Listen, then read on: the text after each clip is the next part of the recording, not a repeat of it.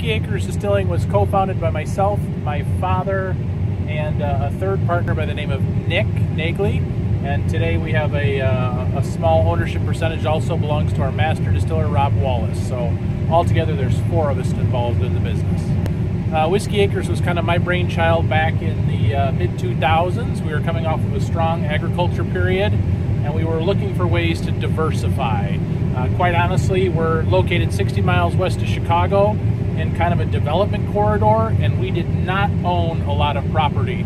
So a lot of our land that we rented was being developed either for housing or warehouses, and we had a little bit of a threat there.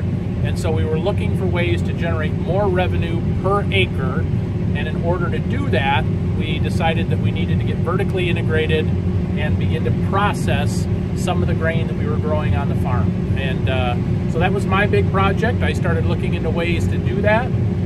We actually looked at bakery goods, we looked at popcorn for quite some time, and eventually I settled on distilling as a way to use some of the corn that we were growing to make premium craft spirits for the whiskey industry. Hi, I'm Rob Wallace. I'm master distiller here at Whiskey Acres. I've been here 8 years now. The one thing I would tell people about what we're doing here at Whiskey Acres is corn varietals matter to flavor and the final spirit. We've experimented with quite a few varietals. We have our own hybrid now that we've developed, and it definitely makes a difference. So what we're talking about here is we'll use heritage varietals like Bloody Butcher. We've used blue popcorn, Oaxacan green corn, glass gem, an Italian flint corn. We have our own hybrid of two heritage varieties. And then just when we're talking about yellow dent, we use a lot of that in both our bourbon production and also our rye production. There were a few aha moments for us. The first was when we started looking at different varieties, seeing what might work. There were some indications that we had that certain characteristics might affect flavor, and so we started working with those. And pretty quickly we identified 3 or 4 commercial hybrids that, once distilled, really did prove out to be excellent tasting, and we immediately started winning major international awards with those. That was an aha moment for us. It was a proof of concept, right? That some of these corn varieties really do make a difference, both in flavor and in actual output of the alcohol.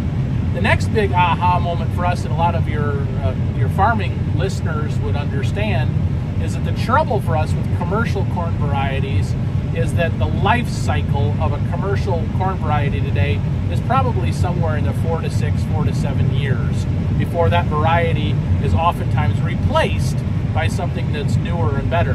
The challenge for us was that when you're making a whiskey that now has to age for 5 years before it's ready, by about the time we'd found that particular variety that we were very happy with, it was about to go off the market.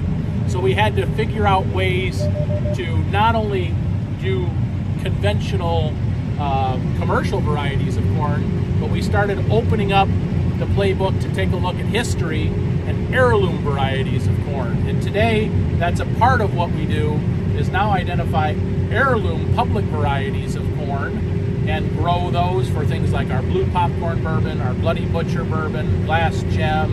Blue popcorn was exceptionally popular, and those corns have all won us major international awards. I mean, top 3 craft bourbons of the year for our blue popcorn, double gold medal winners for us at the San Francisco World Spirits Competition, etc. And so today, that's a big part of what we do, and now we've gone one step further, and we're beginning to breed our own crosses of hybrids made from some of those public varieties.